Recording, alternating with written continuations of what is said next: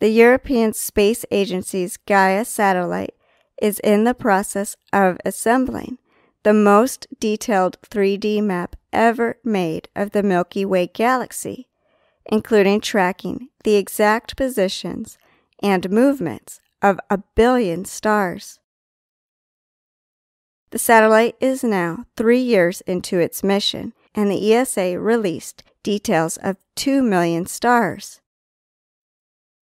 From this, the organization managed to create a virtual journey from our solar system through the Milky Way until we reach 150 light years away.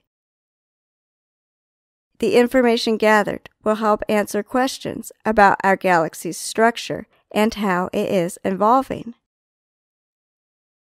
To do this, the spaceship is orbiting around what is called the L2 Lagrangian points while utilizing a 1 billion pixel camera. We will not get to see the full map with 1 billion stars until the end of 2017. Then we will really know what is beyond the dark side of the moon.